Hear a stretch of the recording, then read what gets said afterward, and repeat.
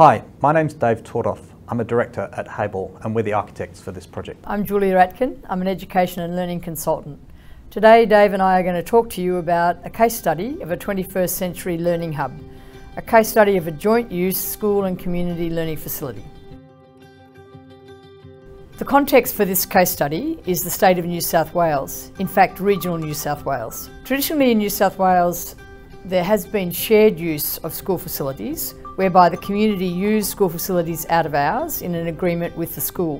What we're going to talk more about is the case of a joint use facility which comes out of the work of the School Infrastructure branch of the Department of Education in New South Wales, where in 2017 in their school asset strategic plan they made quite clear that they were heading towards the development of community hubs and in particular joint use facilities.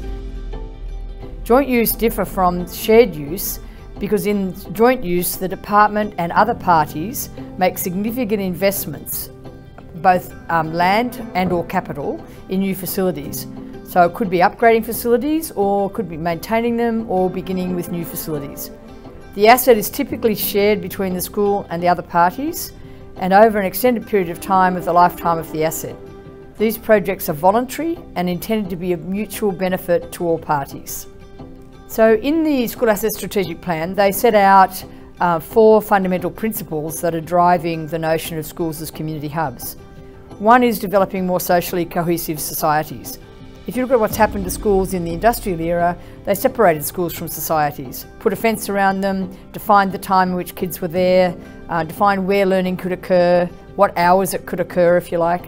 And so another big push through the schools community hubs and the joint use projects are to reconnect learning with life. So you can learn anywhere, anytime with anyone.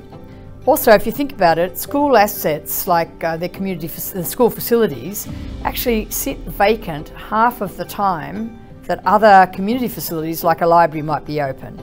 So seriously, about 1,400 hours is all that a school uses its facilities in a year. Whereas a community facility, like a library, is more likely to be used for around 3,000 hours. So another push in the idea of a joint use facility is to make much more sensible and collaborative use of the assets that are available. And this is really important in regional areas because there's often a dearth of facilities like arts facilities and presentation spaces, meeting rooms and so on. And of course, through all of this, working in a joint use capacity, you have the possibility of socio-economic benefit and value add. So the particular context for this project is the Hilltops LGA. The centre or the largest town within the Hilltops LGA is Young.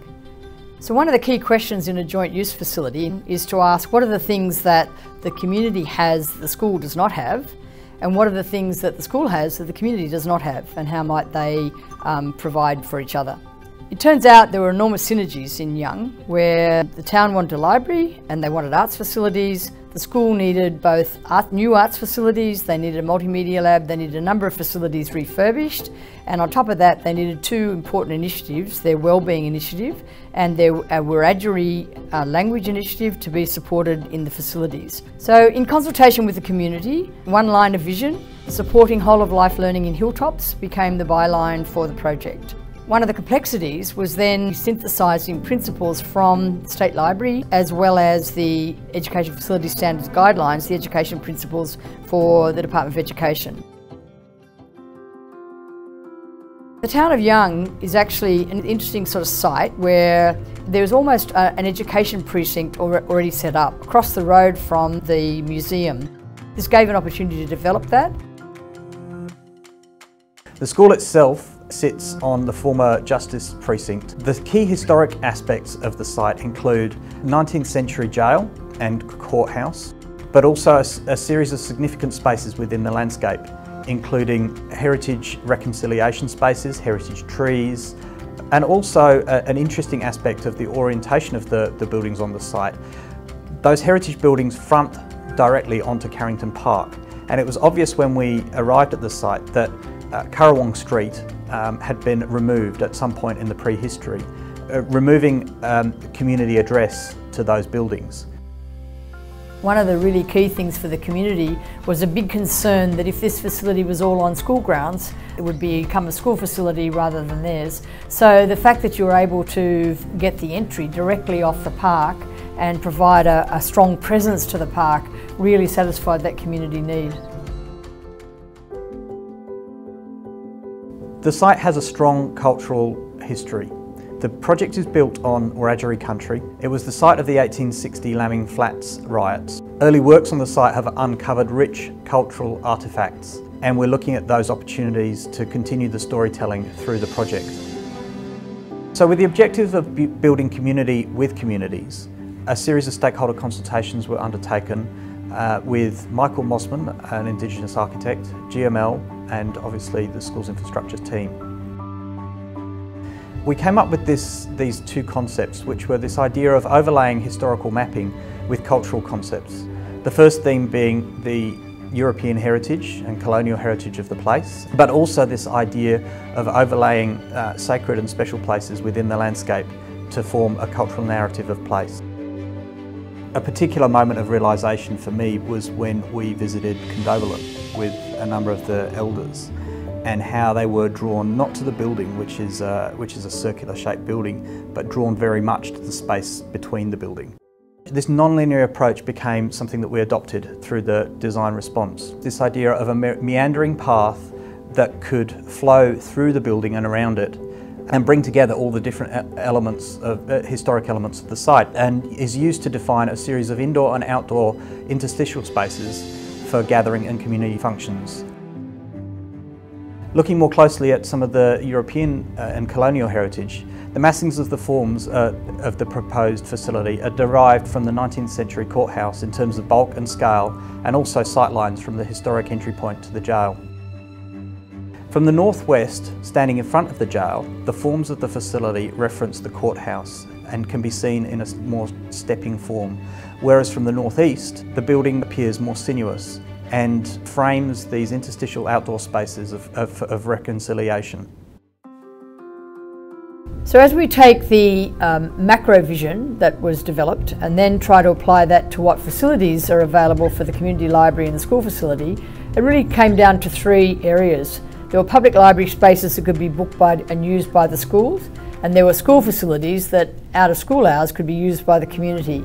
In addition, there was the framing of what might be used as joint spaces, and so the notion of a joint collection emerged, and it was strongly supported by the project reference group. It was incredibly complex when you look at it as to how we were going to lay out those zones, the school use during school hours but available to the community, which were the key facilities that needed to fit in there. It was important to define both what the settings were that were required to enable the different functions, but also what time those functions could be used to get maximum use out of those functions. A community entry was provided directly from Carrington Park, and direct school entry was provided from the south on the upper ground floor. Each part of the floor plan is provided with separate vertical circulation so that school and community have direct separable access to each of the floors. Within the shared zone is a shared collection and shared co-located staff facilities. Within the community zone are activity-focused spaces for reading, gathering, workshopping and exhibition. And then within the school zone is a private collection, learning spaces, wellbeing spaces and art spaces. I think in many ways by defining the learning and cultural activities first and separately, it allowed us to say, well, each of those functions need to be contained within their own space for really quite practical reasons of acoustics and separating those activities that need to occur. And then by programming those around a communal space and providing shared access to those facilities, it really does allow both those facilities to be used by a number of users, but also for those uses to be separated off as they needed to be. One of the amazing things about the project is it started to redefine what a contemporary library could be.